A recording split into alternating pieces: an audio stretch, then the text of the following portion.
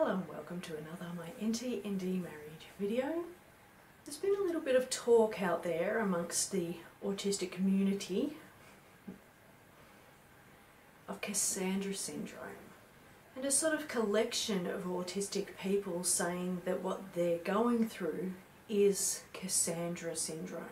Cassandra Syndrome is where you know the truth but you're not believed.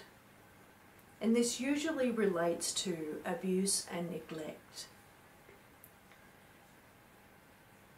Not only people in autistic relationships suffer from Cassandra Syndrome. If you're in an abusive relationship where your partner is really awful to you and nobody believes you, and their family and friends take their side and all of that kind of stuff, that's Cassandra Syndrome.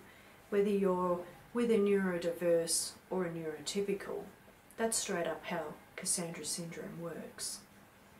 So with the autistic people saying that they've got Cassandra Syndrome as well, I'm not really sure what it is that autistic people are claiming that isn't being believed.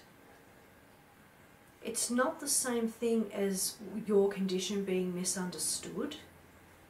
So if you have autism and you have to mask, that's not Cassandra Syndrome. If you have autism and you tell people, these are my needs and those needs are neglected, that's not Cassandra Syndrome. What would be Cassandra Syndrome is if you said you have autism and the other person said, no you don't. That would be Cassandra, because that would be you telling the truth and you're not believed. So I think it's really important that you don't mix up the two. Being misunderstood is not the same as not being believed. In my relationship, lots of people tell me that they can see both sides, that they can see my partner's side as well as my own. Usually they don't know my side. It's not like I'm talking to every Tom, Dick and Harry about it. And whatever side they get from my husband is just his side, it's not both. I also get a number of people saying that, oh, I've met your husband, he's nice. He's not at all like what you're saying. Well, the thing is, they don't live with him and they don't know what I and the children have been dealing with. His mum is pretty cool. I think she gets it because maybe his dad is very similar. So when he talks to her on the phone and says, oh, things aren't going well, she tells him to be better. And I think that's because she understands how hard these relationships can be.